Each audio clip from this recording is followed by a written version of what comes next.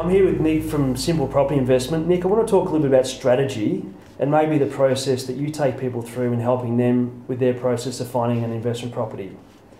Absolutely. Well, a strategy is a defined series of activities designed to produce a defined result. So one of the major things we need to look at in investing in property is what is the exit strategy.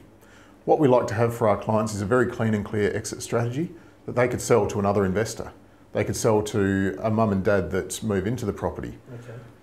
By having a wide range of people that are going to buy the property from you, you're going to realise a lot better capital growth potential than if you're limiting your essentially on-sale market. Okay, so you're really looking at maybe working with people and finding out their time frames, their level of risk, what they're looking to achieve, how long they've got to do it.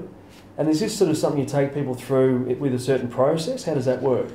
Yeah, well, look, we like to start with an informal chat with the client. We need to find out what sort of budget they have in terms of a borrowing capacity, what the banks will lend them for an investment property.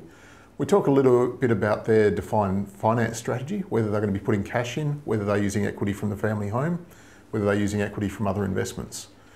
We need to work out what they could afford to pay to hold on to the property in terms of running costs on an ongoing basis, whether that's $500 a month, whether that's $200 a month, because that will dictate the type of property that we can perhaps present to them. Okay, so everyone's got their own strategy, and one of your key sort of roles within your company is to really help people identify what their strategy should be and obviously help them achieve that.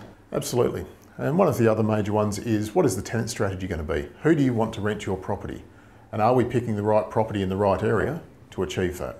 Okay, so what do you mean by that? So isn't it just about getting the right return, or? Well, yes, but how do you achieve that right return?